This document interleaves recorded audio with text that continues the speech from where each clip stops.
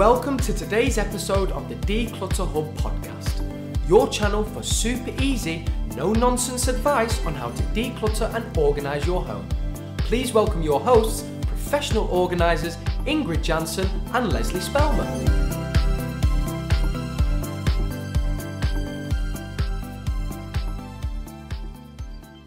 Hello and welcome listeners to episode 133 of the Declutter Hub podcast. I'm Ingrid. In today's episode, I'm talking to Judith Kolberg, who pioneered the Atlanta-based company FileHeads Professional Organizers in 1989. In 1990, she founded the National Study Group on Chronic Disorganization, the precursor to the Institute for Challenging Disorganization. Judith is credited with launching an entire field of professional organizing, specifically dedicated to addressing the needs of individuals who are challenged by chronic disorganization.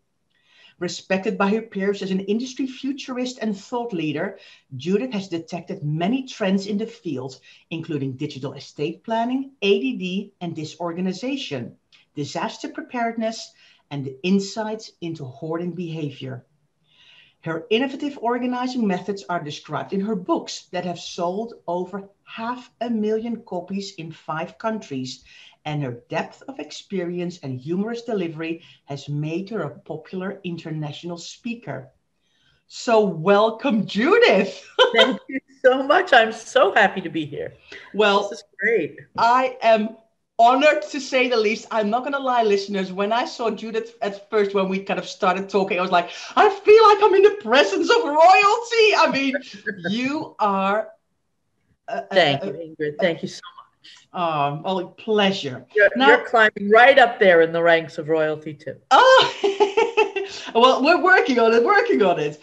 Now, Judith, we know that many professional organizers worldwide listen to this show too, and they probably expect us to talk about challenging disorganization, since that is the field you are renowned for. But I have asked you to talk about why everybody needs a digital estate plan today, and I want to explain why to our listeners. So I, of course, had heard from Judith, and I was delighted that she was one of the speakers at the NAPO conference in Atlanta back in 2016. And her topic was the digital estate plan. And to be honest, it just blew my mind. Both the content and the delivery was spot on. And it was the first time I actually heard anyone talk about a digital estate plan. And since it's such an important topic, I'm delighted you're here to tell our listeners all about it, because everybody needs to have one, but I don't think anybody realizes it. So let's start at the beginning, Judith. What is a digital estate plan? You know, I think you can answer this best by asking yourself, what if you suddenly died, or you became incapacitated?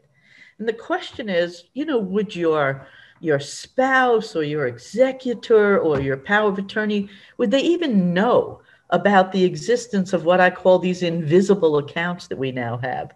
This stuff that's online and in the cloud. And actually, we have often no statements for them. There's no paper trail like there used to be in the old days. And I'm not advocating that we go backwards, don't get me wrong. But it's just that there's no way for anybody else to track them if there isn't some tangible record of them. So that's in essence what a digital estate plan is. And it's also valuable because we have all of these, it's kind of a web of invisible transactions that we do, right? So you move money from your checking account, it pays for bills online, and then you have money that goes from your savings account into your retirement account, you have investments account, and there's all this money in motion. And again, there's no tracking of it unless you're handling it yourself or you have, an accountant who's doing that for you. But that's not going to help the people who are going to step in for you when you're incapacitated or, when you die for your estate. So it serves that purpose too. And then finally, the digital estate plan is all about, we live in this world of passwords and codes and login information and all of that stuff. And we're so paranoid about protecting it and so forth and so on that we forget that nobody else knows these things. And there has to be some way for someone else in your life to learn these things in a safe way. So that's what a digital estate plan does. It makes your information that's now completely invisible more accessible, so that if something happens for you, that you can get your ducks in a row. Okay. So my next question was, why do people need one? But you kind of already answered my question by saying it's especially when you get incapacitated or you suddenly pass away, or when you are passing away and you've not, people in your family have known you're going to pass away, but still everybody is so busy with other things, they kind of forget to ask all these questions, right? Yeah, I mean, here you are, your family is, grieving your loss, right? Planning a funeral. And meanwhile, there's all this information out there that I call our information afterlife, right? Mm-hmm. It goes on without us. We may have perished, but it's still out there. Your social media accounts are still up. Your email is still up. Your websites are still up.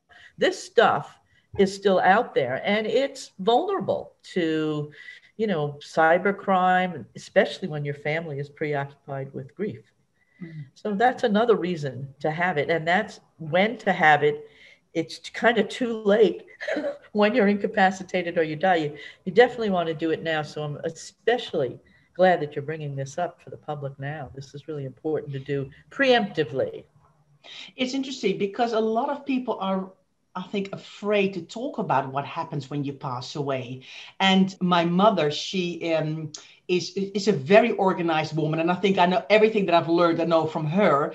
And the funeral company was very surprised that she wanted to sort out her funeral, and they were like, "Oh, I'm so sorry to hear.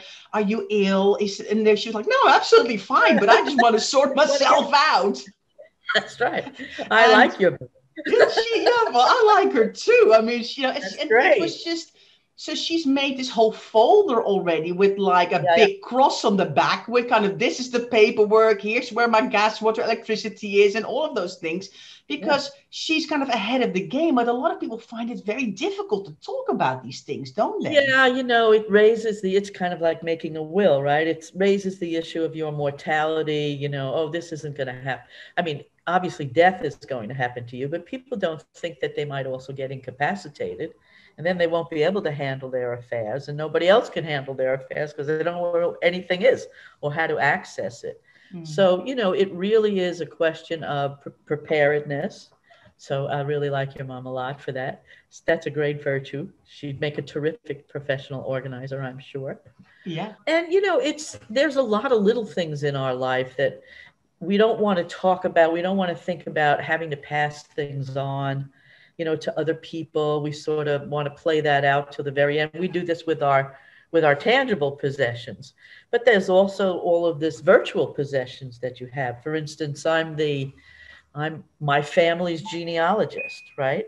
So I have a lot of, it's not commercially valuable, but a lot of important information for my family that's in ancestry.com, for instance.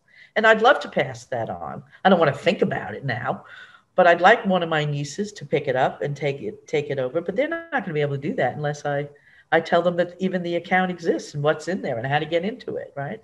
Yeah. So it isn't just about death and dying. It's really also about legacy. What you want to leave to other people as well, in my opinion. Interesting, because of course with decluttering and organizing, we're so focused on stuff. Yeah. And I think that's why this topic interests me so much, because there's so much more than stuff that needs to be sorted. Yeah, absolutely there is. So just to extend the example of the family genealogist. So my mother's father was murdered by the mafia when she was 7 years old, right? And so nobody's ever seen a picture of this man or the account of his murder or anything. Now I have all that stuff now because of the internet. Yeah. And I'd love to pass that story on and the history of the family on. That's not the only history of the family. There's other parts of the family, And so I'm very, very glad that I have a digital estate plan in place that captures that and all of my financial accounts.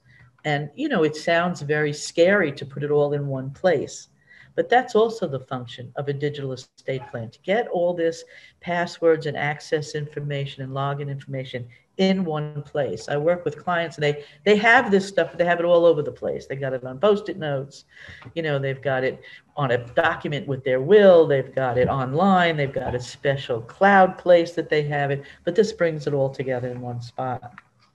So does the digital estate plan then replace a will, or can you include your digital estate plan in a will, or is it kind of two different things together? So how does that work? How does it fit in? No, it doesn't replace a will. I think of it as a complement to a will. Okay. Right? So, you use your will to designate an executor. You use your will to identify your beneficiaries.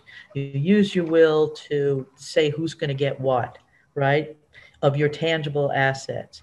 So you can use your digital estate plan to say who's going to get what of your digital assets. Do you want your eBay account to be carried on? Who's going to do that? Who are you going to leave?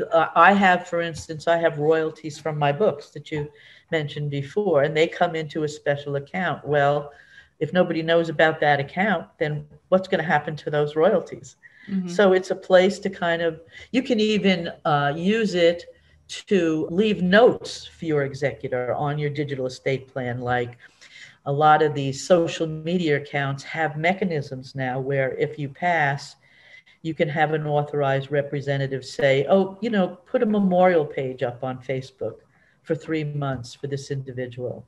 Or no, my final wishes are for you to take it down. I want it completely taken down, right? Or it'd be nice if the family got together and made a memorial video of my life and put it up there on, Instagram or Pinterest or whatever. So you can have your wishes, like you do in a will, mm-hmm. designated on a digital estate plan. Okay. And do you also then advise to have a separate digital estate plan executor or something? Or well, it's called a digital executor, okay. Actually. And it could be the same person as your regular executor, mm-hmm. but there's some qualities a digital executor has that maybe your executor might not have. So like they must be internet savvy.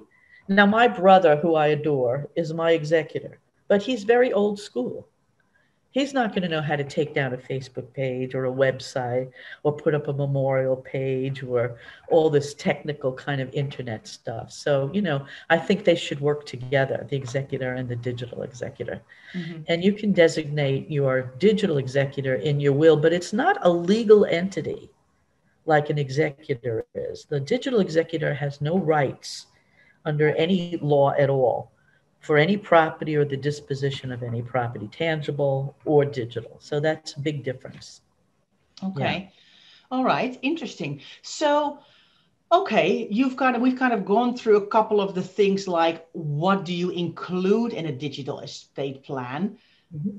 But can we dive a little bit more into that? Because I'm not thinking, my brain is like working over it. I'm thinking, oh yeah, I've got social media accounts and I've got a random Pinterest thing that I opened once, and I'm thinking about bank statements. And so is there some sort of... Well, here's some clues. Here's some clues to how you know what should go on the digital estate plan. So if you have any invisible automated transactions flying around, that's a good clue to things to put on your digital estate plan, because that's what you want to make visible. Yeah, is all of that stuff. So the word automated should give you a clue.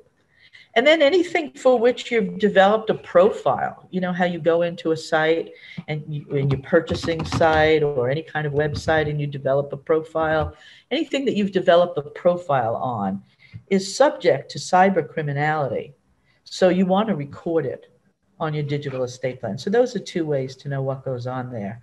Other stuff you can put on there, people now have a password protected cars. They have keyless car pads where they type in a code. Who's going to get into your car? If you don't, how's someone going to get into your car? You might put that on your digital estate plan. The PIN number that unlocks your phone, your cell phone, or your laptop for that matter, All of those kinds of codes can go, and we're going to talk a bit about security, because I know your listeners are already getting the heebie-jeebies. Yeah. She must be nuts, this woman. It's got all my account numbers on there now, and all my login information and all my password. You know, it could ruin my life if this falls into the wrong hands. And so we're going to talk, I suppose, we're going to talk a little bit about that. Yeah, for sure. Did that answer your question, though? Are there other things specifically you want to know about what goes on there? Well, I'm just thinking, I just heard you talk and I was like, this is going to be a very long list, because we've got so many accounts these days everywhere. It could be. Yeah, you know, some accounts just sort of wither on the vine. You've never used them and they're not very active and all that. And so you don't want to get too crazy about it. But I have a client, the longest I've ever seen with clients is 3 pages long of this, you know.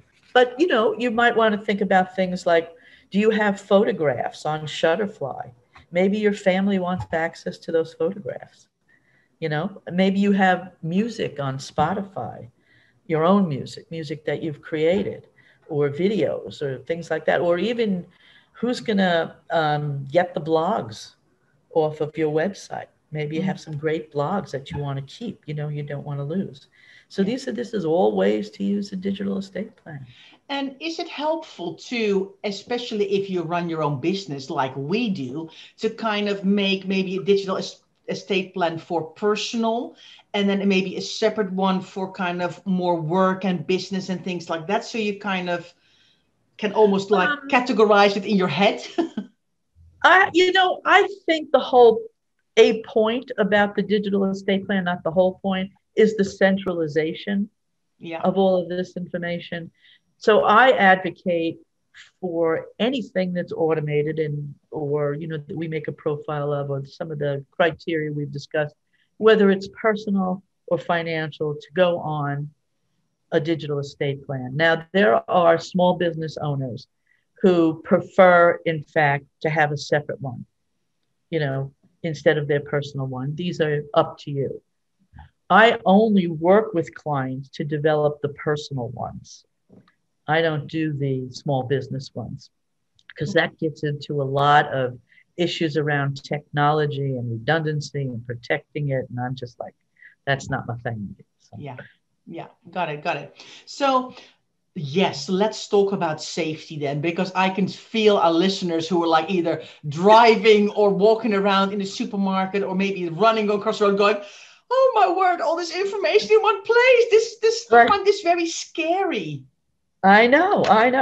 And in fact, we're taught just the opposite. You know, don't write your passwords down anywhere. Don't share them with anybody. Don't make anything accessible, you know, blah, blah, blah. Well, I think we've, again, I'm not the kind of person who wants to go backwards to pen and paper or anything like that. But I do think you should build a digital estate plan, hard copy on your hard drive, on your computer. And then you password protect that document with a really strong password. And a really strong password has at least 15 characters made up of letters, numbers, and symbols.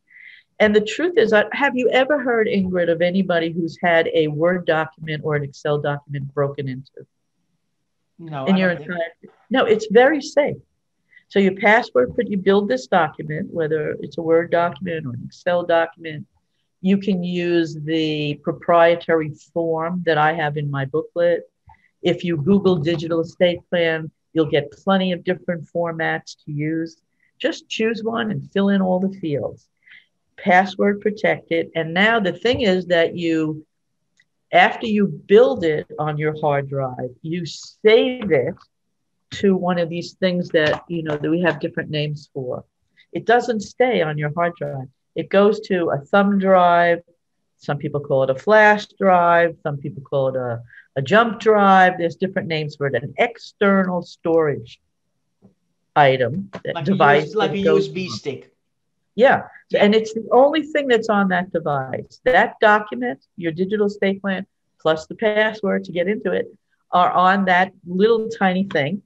And that's what you hand to your executor, right?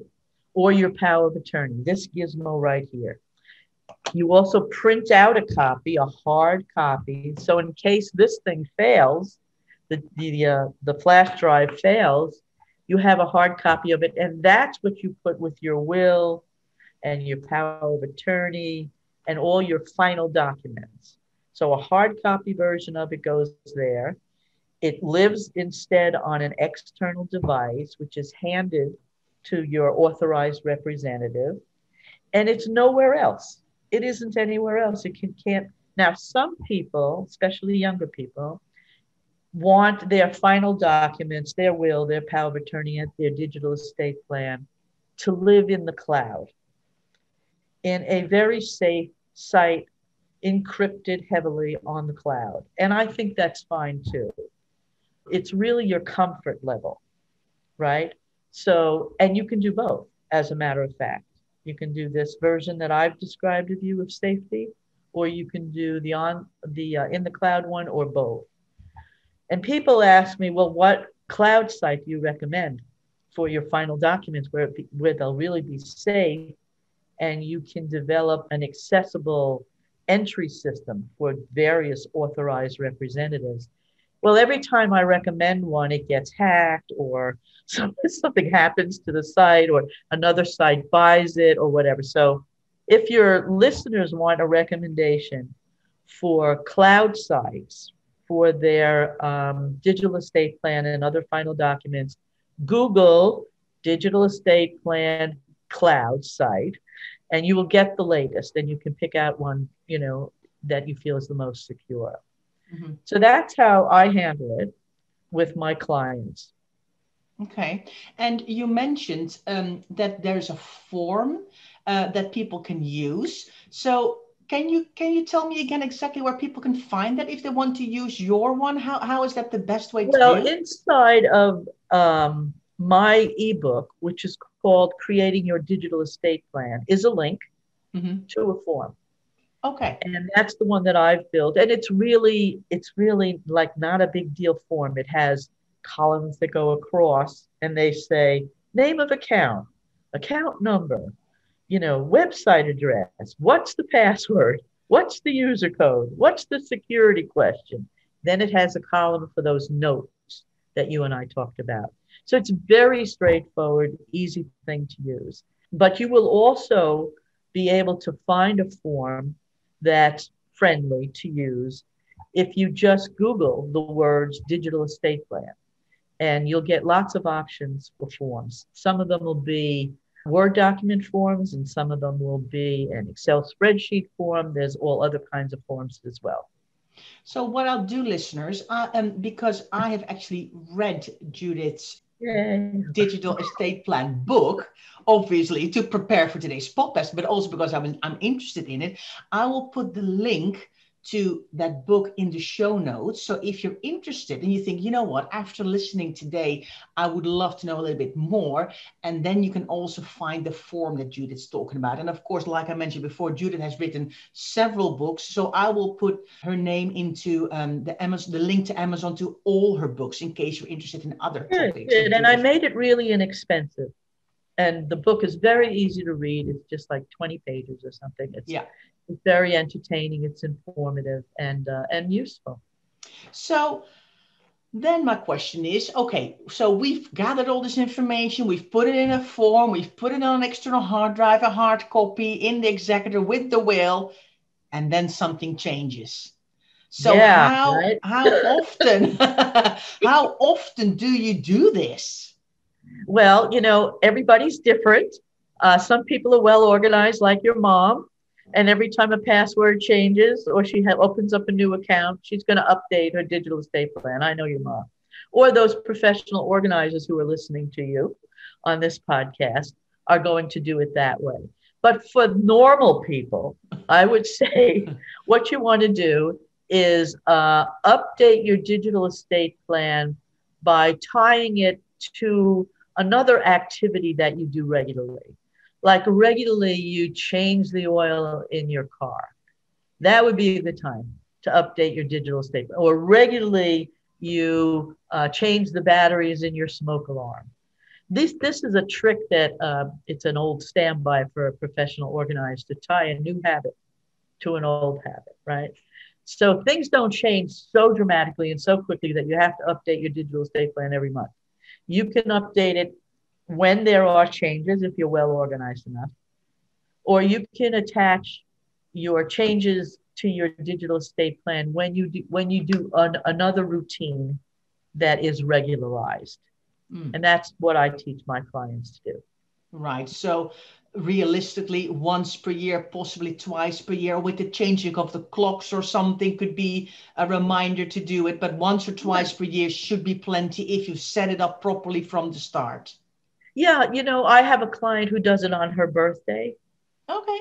That's an annual thing. I have another client who does it on his anniversary. The wife and the husband sit down together and they update their digital estate plan together on their anniversary. I mean, they do other things on their anniversary, but they also do that.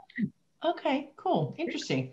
Okay, so then I was thinking, I read your book, I was preparing the podcast, and I was thinking to myself, this is so important. But nobody talks about this. How is this possible? Why have there not been like loads of magazines and articles and other? I mean, why does nobody notice and do this? Well, you're going to change that, aren't you? Podcast going worldwide. Everyone's going to have finally a digital estate plan. And well, it gets back a little bit to what we talked about earlier about mortality. People don't want to do that. But I think the reason it isn't being pushed so much is that the people who need to take a stand and take leadership on promoting it are things like, attorneys, estate attorneys, funeral directors, lawyers, people at the bank who handle estates, folks like that, who interact with families who are now dealing with death or incapacitation, right? And those are the people who really don't have the knowledge yet about digital estate planning. So that's the group that we have to get to. That's the group that we have to market to, as well as, of course, our productivity consultants and our professional organizers, who I think have a big role to play in this. But I think it's not a direct to consumer. That path is not quite as easy. I think we need that kind of middle piece in there of advocates for this. And now when you Google digital estate plan, when I did it a decade ago, when I first formulated the idea of this, there were very few people who were promoting this. But now there are, trust me, there are now hundreds. You may not have heard of them, but there are hundreds of them. Some of them are very costly. It's expensive to get a will done, a power of attorney done, and now a digital estate plan done. And some people are charging ridiculous prices for it. I will tell you that mine is below $20. So, and if you run into trouble and you can't do it yourself, we can get you someone to help you, through a Zoom call to walk you through your digital estate plan. We can get you help with that. So I think it's one of those things that we never really realized when we all started with social media and online banking and being able to do everything online. I think it's just because it's grown so slowly but surely, more and more and more, that we're still all kind of playing catch up a little bit, aren't we? That we're like, actually, yes, of course. Yeah, no, it's really taken off, hasn't it? Our digital life, our information afterlife is huge, absolutely huge. Like you were saying, oh my God, this thing's going to be like pages and pages. Well, you have to be a little discerning about, the silly stuff you don't really need on there, just stuff that, is really kind of important. But you're right, it's really grown a lot, our information afterlife, hasn't it? Yeah, for sure. Any final thoughts, Judith, from you? No, I think it's really, I totally support everybody having a digital estate plan. I just want to advocate again that it's an easy thing to do. It's nothing to be afraid of. You can build one, you can have one, you can secure one, and you'll feel so much peace of mind knowing that this document exists, just like a will. So much peace of mind. You really can't put You can't put, a price tag on that. Yeah. I fully support that. So listeners, that is it for this episode. Judith, thank you for being a guest on our show. You're welcome. It was my pleasure. Oh, well, listeners, are you inspired to take action? Because that's what we're all about here at the Declutter Hub. Are you going to look into a digital estate plan? And are you going to put on your diary or on your to-do list to actually create one? And like Judith said, it's nothing to be afraid of. It doesn't have to be all done tomorrow, but put it on your radar for you to do that. So we really hope you've enjoyed listening and that you feel inspired to do this. So if you've enjoyed this podcast, please share it with others, because maybe you're thinking to yourself, wow, my friend needs to know that, or my family member needs to know this too. And we will put all the information from Judith in the show notes so you can find it. And of course, if you want to share this podcast, use our sharing buttons. Now, if and put some contact information for me. Yeah, well, definitely. And my contact information in case things help. Yeah. Sorry. Yeah, no, we'll do that as well. Definitely. Yeah, we'll definitely add it in the show notes too. I will put your website in, Judith, so people can find you if they've got more questions or need any help. Definitely do that too. Thanks. If you want to have more handy tips and advice from Leslie and I, you can find us in lots of places. We have a fantastic, supportive Facebook group called the Declutter Hub Community, which is a great starting point. Now, if you don't want to miss our next podcast, don't forget to subscribe to the Declutter Hub podcast, and it will pop into your notifications each Friday. So thank you so much for listening, and we'll see you next time. Thanks for listening to this week's episode of the Declutter Hub podcast. Check out declutterhub.com for more inspiration, and don't forget to tune in next week.